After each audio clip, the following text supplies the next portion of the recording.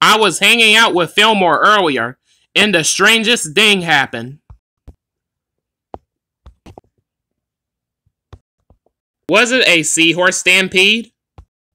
You're like psychic or something.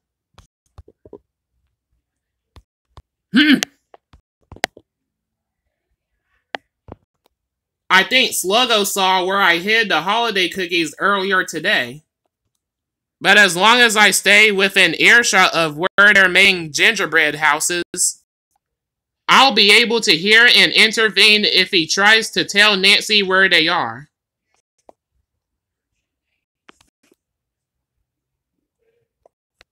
How was your day, sweetheart? Well, it started out pretty bad. Then smack. It turned out pretty good. Another thing grown-ups like to tell you is that money don't grow on trees. Which, actually, it don't. It grows in Aunt Louise's butter and egg money jar.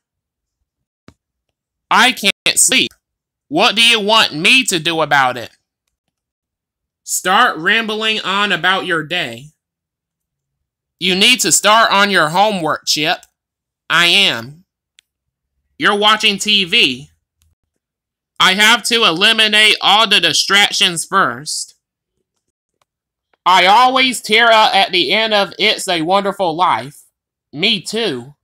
Poor old Mr. Potter never takes over the Bailey savings and loan. You're a banker, aren't you? Look at what Helga left sitting out. A plate?